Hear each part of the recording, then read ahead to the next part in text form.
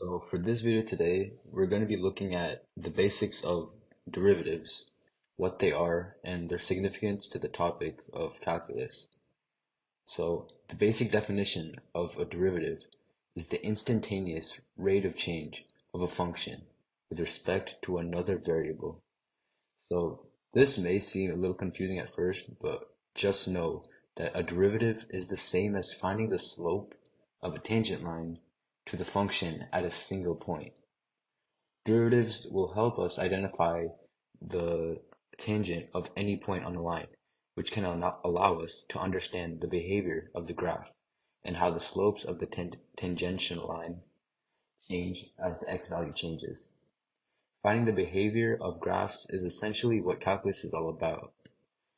So, to get a basic understanding of what derivatives are, let's start off with an example.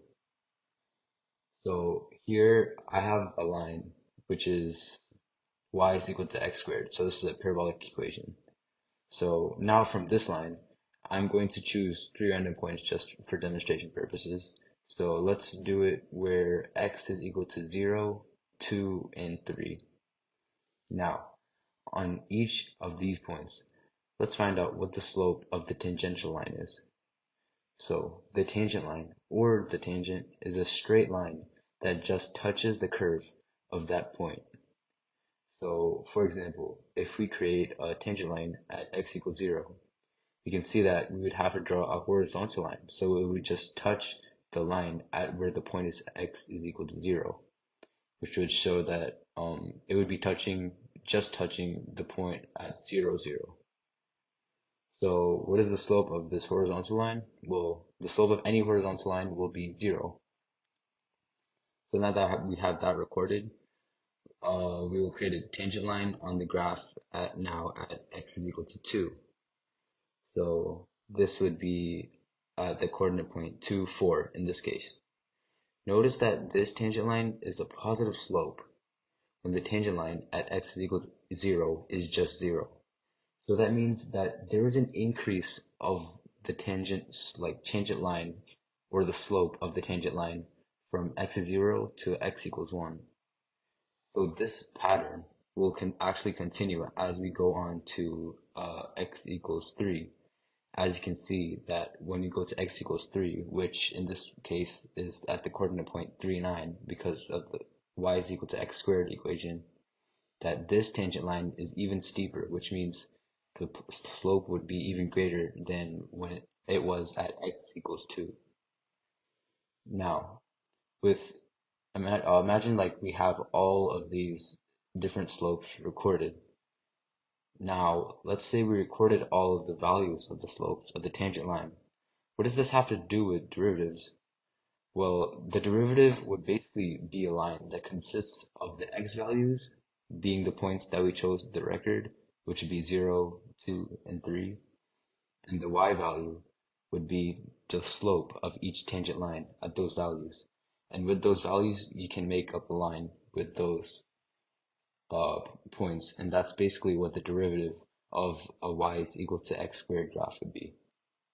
So now we're going to get into the basics of how we can easily find that through different methods.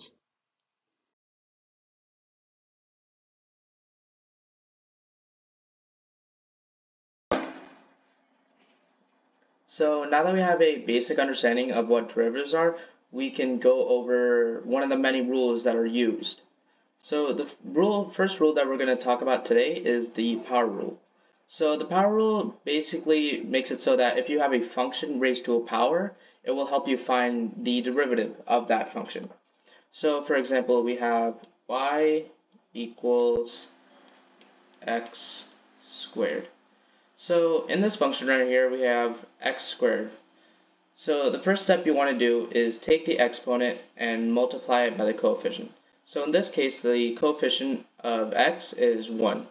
So you get y equals 2x squared. So now that we multiplied our exponent, we will subtract our exponent by 1. And that'll give us the final answer of 2x. So when you have the power rule, you're basically just multiplying the coefficient and then subtracting the exponent. And that's the basic idea of the power rule. Okay, so remembering the basic function of the power rule. So for power, we have d over dx, right, of x to the n, and this equals n x to the n minus 1. This is the basic formula for the power rule that we're going to continuously be using throughout calculus, right? It's for derivatives. This is the power rule, so power. Now that we know that, let's go through some examples. So let's start with the simple one. If we want to find the derivative of x to the 3, so we'll do something simple like that, right? So in this case, n is equal to 3, right? X to the n, so x to the 3, n equals 3, so we'll just write that. N equals 3. So what does this equal? Nx, so n is 3, we got 3x to the n minus 1, so that's 3 minus 1, so that's 3x to the 2, and that's our answer. So let's do another example, a simple one. If we want to find the derivative of, say, 8, the derivative of x to the 8, right? In this case, if we want to find the derivative of x to the 8, in this case, you can just pause the video and try it yourself, and then come back to the solution. But okay, if we want to solve this, in this case, n is equal to 8, right? And then we have the answer as nx, so 8x to the n minus 1. 8 minus 1 equals 7. So we have 8x to the 7, and that's our answer. Now, let's go through some harder examples.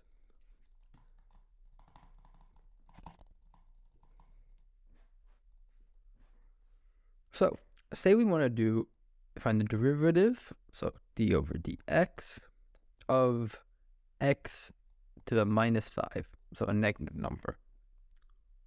In this case, all we have to do is set n equal to negative 5, right, as before, and then we solve as normal. So we have minus 5x,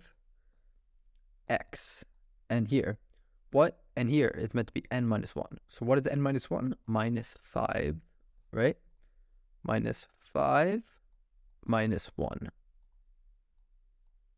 What does that equal? That equals minus 6. So we have minus 5, and to the n minus 1, minus 5 minus 1 is minus 6. And that is our answer. We have minus 5x to the minus 6. Now let's try one more example. Right, so we want to find the derivative of something like a square root of x. Basic example. In this case, one thing that we have to know is that the square root of x can be rewritten as x to the 1/2. That's just a rule in math, right? So the square root, because it's the square root, which means the second root of x, you can write as 1 over 2, right? So then knowing this, we can write x to the square root of x as x to the 1/2. So we got dy over dx of x to the half, right? And then just follow the rule. So in this case, n equals 1 over 2, right? So this is 1 over 2x, and n minus 1. So what is 1 over 2 minus 1? This is going to be negative 1 over 2, or negative half, right? If you do a half minus 1, that's going to be negative half. Negative 1 over 2, or my bad, negative 0.5. So it would be half x to the negative 1 over 2, right? And then this bit, so this is our answer. But we always want to simplify it to make it in a more easier to read form. So what we can do is this is basically equal to 1x to the minus 1/2, so minus 1/2 over 2. That's what it's basically equal to. We can take that and rewrite it again. So we can do x to the minus half, that we bring that down, right, because it's negative. So it would just be 1 over, and we have the 2 below, so 2. And since we're bringing x to the half below, we can do 2x to the 1 over 2. But this, while x to the 1 over 2 is good for calculations, it's not the best for readability, and it's not the proper notation, so we just want to change that back. So we got 1 over 2, and we got square root x. And this is our final answer. This is the derivative of the square root of x.